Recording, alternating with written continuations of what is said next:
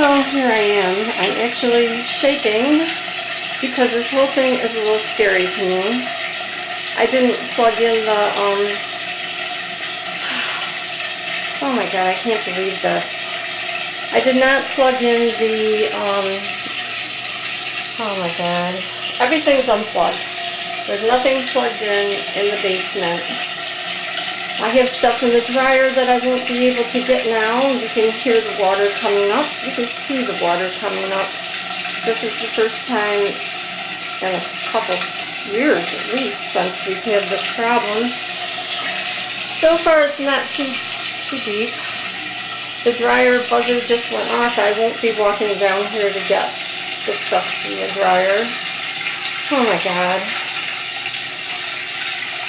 I cannot believe this. So I know what I'll be doing later tonight. I will be cleaning up a total disaster in the basement.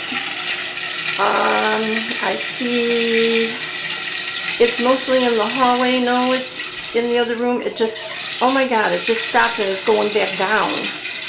I can't believe it. It's actually running back down. I can't make it go any closer so you can see the hole over there, but the water is draining back into the hole. This is a miracle.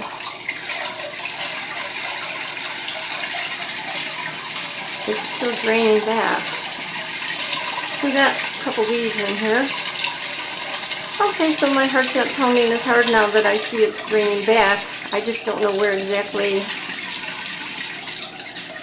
it all originated from. I can't tell yet.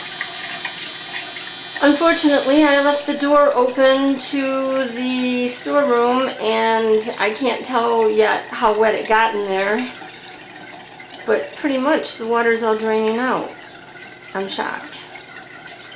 So here we are here. We're left with a leaf. And you can see the water went down and the rugs moved a little, but got a lot of black stuff. Yummy. That's great. Oh, and we got a little spider. A little spider crawling up the wall. He didn't like the flood. Nice.